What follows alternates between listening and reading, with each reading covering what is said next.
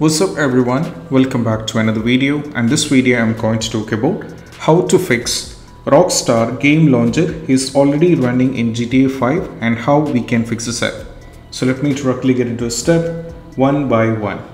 So the first one is all about we need to open the Steam and we just need to go over here and click on add a game.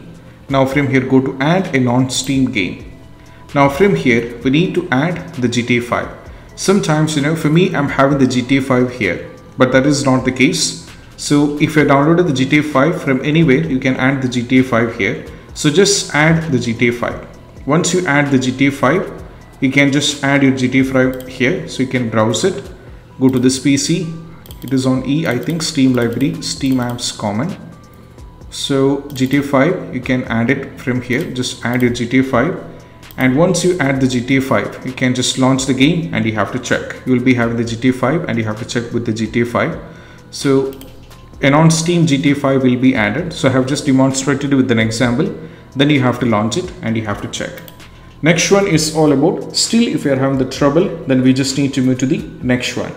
Next one is, even after trying with this, launch the launcher, and sometimes it might take a little bit of time. So we need to wait at least 5 minutes. Even though if you are getting the error again and again, just wait for 5 minutes after opening the launcher. It will take time. So just go over here and you will be finding the Rockstar Launcher. So you can just use it. Sometimes, it will take time. So because it has to get completely loaded up, so we have to, it will take time. So once afterwards, you just need to upload it. I mean, you have to wait for it so that it will take a little bit of time to launch it up. So once afterwards, you have to launch the game and check. Maybe after 5 minutes, it will work fine. Next one is all about what we need to do is we just need to follow the next one. That is, we need to download one thing called Riva over here from the Revo uninstaller. This is an important one.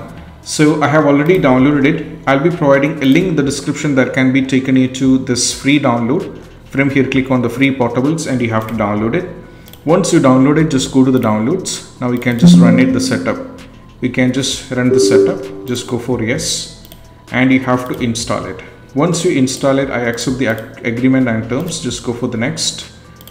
And once you update it, just go for finish. And once you go for the finish, you can see this will be loading up. So this is the Revo uninstaller. From here, you have to uninstall the Rockstar Game Launcher, Rockstar Game SDK, and also if you find the GTA 5, you can find the GTA 5, and if you find the GTA 5, uninstall it. Afterwards, you have to reinstall it back and you have to check. That will be also working in some cases. Next one is all about, just go to this particular link. Near to this, we have one thing called NLGLV4.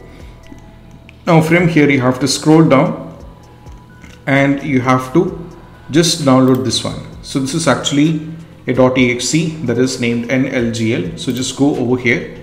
And we need to run this up on your system. Okay, you have to run this upon your system.